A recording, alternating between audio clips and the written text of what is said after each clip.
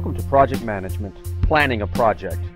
This was created for our MIST 2090 Business Information Systems course at UGA's Terry College of Business under a Creative Commons Attribution Non-Commercial License. In this video, we'll discuss examples of IT-enabled change, we'll show the steps to project management, and we'll look at some common project management planning tools.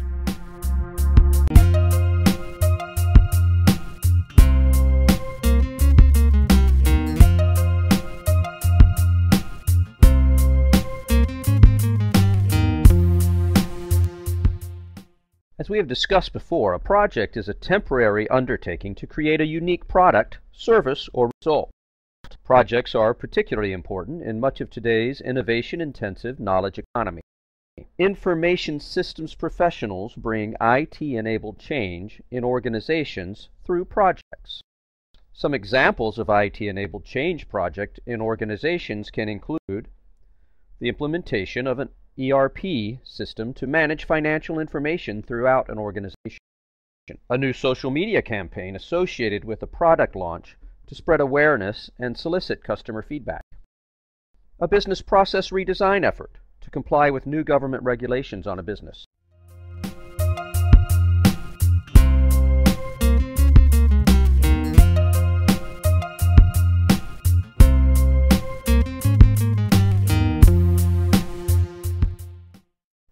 According to last week's reading from the Project Management Institute, or PMI, there are 6 different steps associated with project management. These are initiating, planning, executing, controlling, closing, and success. Note that while this may look similar to the system development lifecycle which we have seen, they are not the same thing. Projects are concerned with the overall context of the change, with a specific start, end, and deliverables, whereas the System Development Lifecycle, or SDLC, is concerned with the work systems, technologies, and processes that are undergoing the change. One way to look at it is to view the SDLC as one step in project management. In the initiation step of project management, change leaders need to think about the business case of the project and be sure to conceptualize the goals for the project in a way that is consistent with this business case. Business models, such as the business model canvas that we worked on last week, help with this. The executing and controlling steps of a project is where we would see the SDLC. This is when the analysis of existing systems and processes takes place, and when new ones are developed and implemented. In between, we have the planning stages of the project. This is when we translate the goals of the project, the reasons for doing the project in the first place, into actionable steps. A variety of documents are developed in this planning phase, and these documents are used to manage the project and to keep it on track. 3 important documents that are part of virtually every project are the project charter, the work breakdown structure, and the project schedule.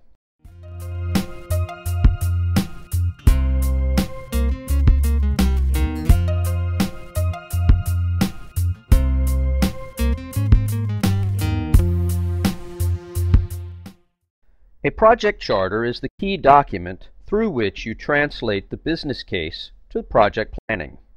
The specific formats of different project charters vary, but they all essentially ask who, what, when, why, and how.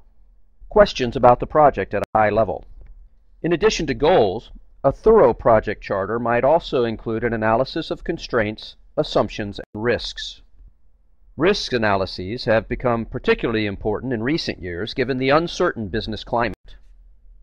After translating the goals of the project at a very high level in the project charter, it is time to get down to the details and start describing the specific activities that need to take place for the project to be successful. This is done through a project work breakdown.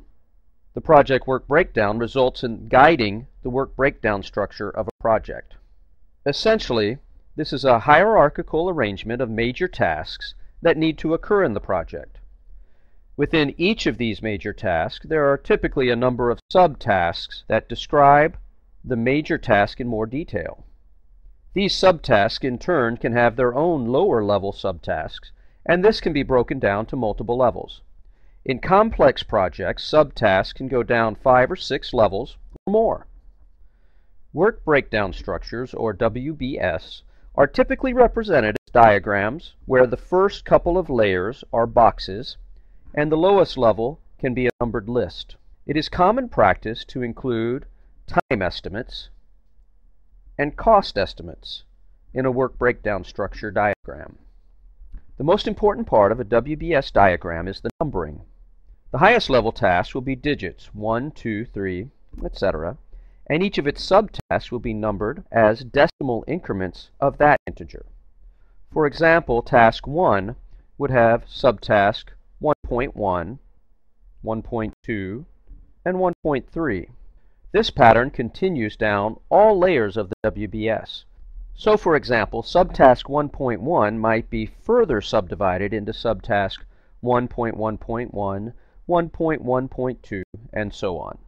These numbers are used by project managers for a variety of purposes, including dividing responsibilities among project participants, monitoring activities and their milestones, and allocating project budgets. Once the work associated with the project is broken down by tasks and subtasks, project managers will arrange these tasks in order and schedule them out using a diagram known as a Gantt chart. A Gantt chart is a type of bar chart that is used to illustrate and manage a project schedule. Many of the leading project management software packages, such as Microsoft Project, use Gantt charts as the primary tool for groups to manage projects. When developing a Gantt chart, it is important to keep in mind dependencies. Does the start of one project require the completion of another? And milestones, important target dates for completing critical tasks in the project.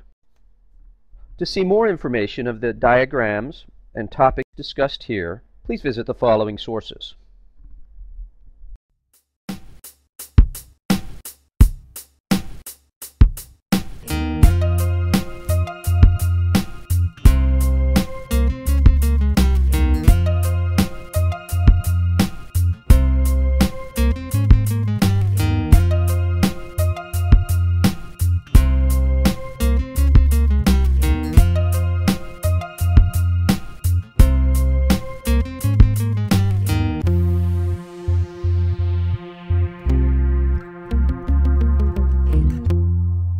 This has been a Piercy production.